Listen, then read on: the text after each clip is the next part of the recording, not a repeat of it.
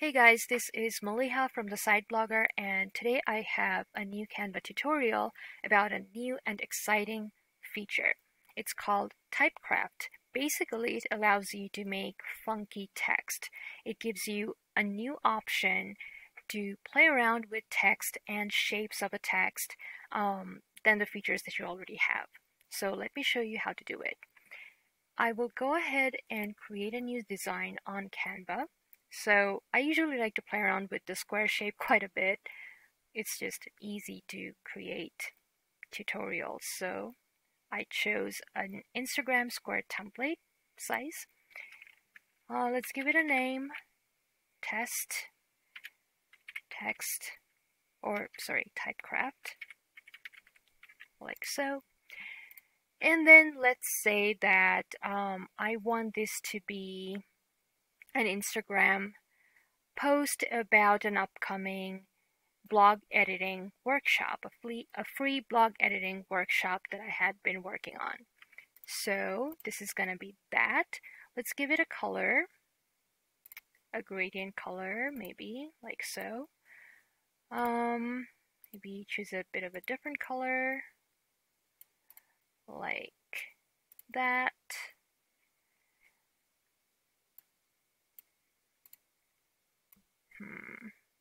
Something like that. All right. And this is going to be a free tutorial or a free workshop actually. What is this? Oh, Grammarly. I am signed out of Grammarly. That's fine. I don't need to be on Grammarly right now. And choose a different font, maybe this one. I'm not thinking too hard about the font style and whatnot because this is a tutorial. I just want to show you the TypeCraft thing. So I'm not there yet. I haven't started using TypeCraft yet, but let's just play around with it a little bit, like so. Free workshop, my website, thesiteblogger.com.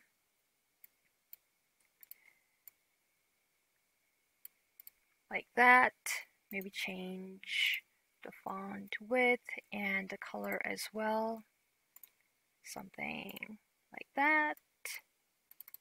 I'm going to copy it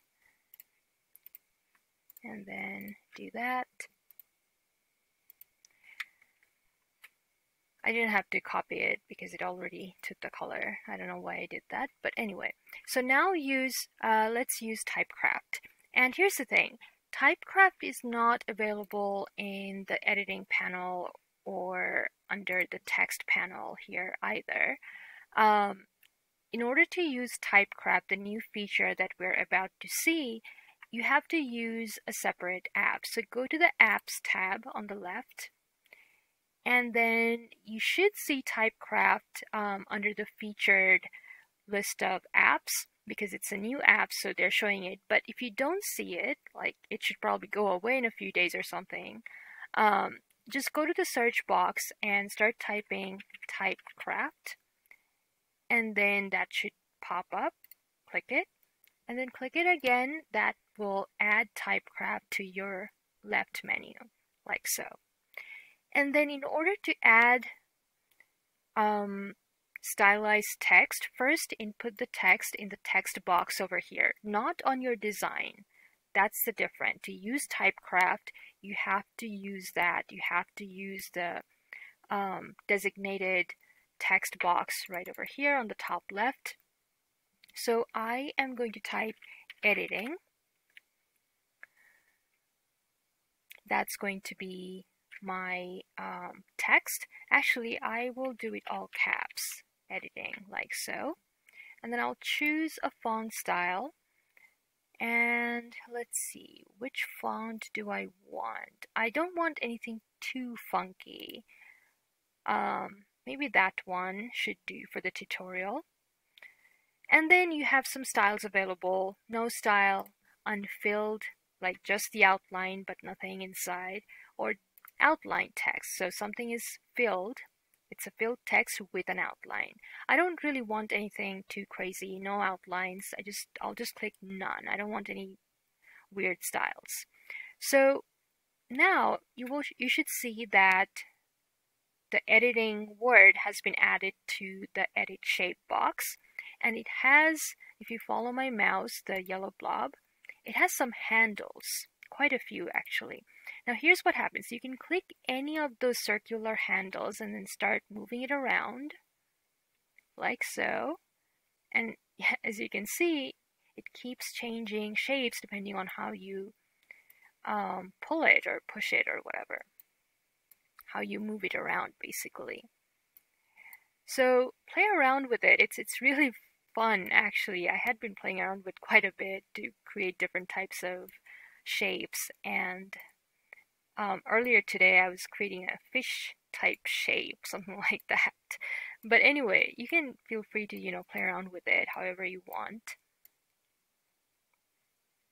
It even folds like this, although when you do it, you can't really actually read what's written there.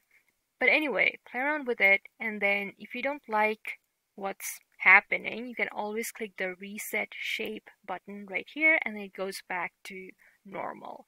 And then you can start over again. So I just want something pretty simple like that. And yeah, that's basically it. I think I like that. So once you're satisfied with the shape, click Add Element to Design, the purple button right here at the very bottom. And that should add that shaped text to your design. Now from there you can, make the text bigger or smaller, like so, by pulling the corners with your mouse.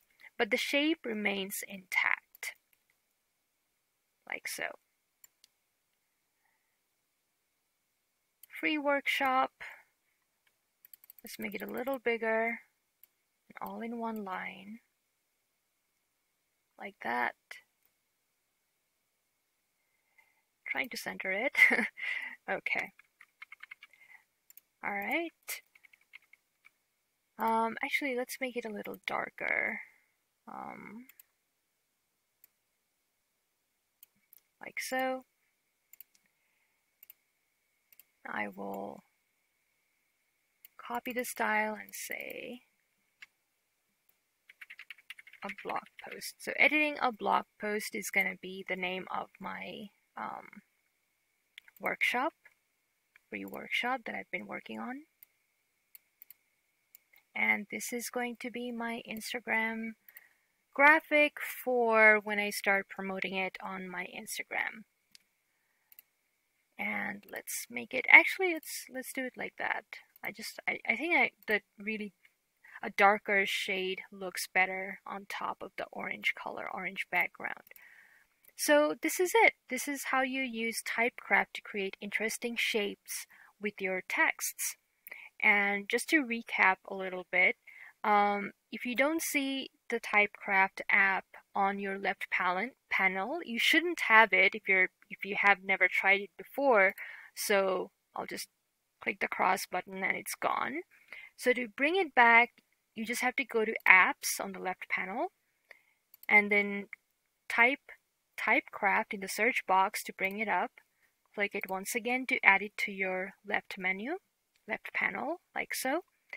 And then type whatever word you wish to type. It can be word or a string of words, but as you can see, it's all in one line, so it's better if you don't have too much text with that. It's meant for you to stylize, like really make a text pop, and you can do that if you only have one or two words at most. So I wouldn't do it with a full sentence or something, just one or two words, maybe 1, 2, or 3. That should be it. Type whatever you want, like so. Choose your font. You have a list of fonts available. Choose whichever one you want. You can specify a style, no style, unfilled style, or outline style. If you have an outline, you can choose the color of the outline, or the text color and the color of the outline. You can choose both, like so. And if you don't want any outline, you can just click None in the style and the outline goes away. You can choose the text color, something like that if you want. And then down here, you can play around with the handles here for the shape. Play around with it. If you don't like how it's coming up, click the Reset Shape button and it goes back to how it was before. And then you can start playing around with again. Go crazy. Don't go crazy. I don't like going too crazy, so whatever. Something like that, maybe.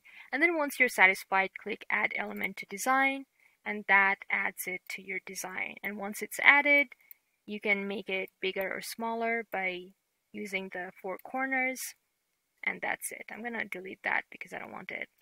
But yeah, that's the idea. Basically, TypeCraft creates interesting texts. And that's today's tutorial. Hopefully you will have something new to play around today. Canva keeps giving us these new things that they're so much fun to just play around with. But anyway, there are some things that I like to play around with, but I don't actually use them. But I feel like TypeCraft is one of those features that I see myself using it quite a bit because they're really cool, they're really interesting. And if you're someone who works with a lot of text, who enjoys working with different text style and font style, then you're gonna love TypeCraft. Anyway, that's it for today, and I will see you in a different video sometime soon.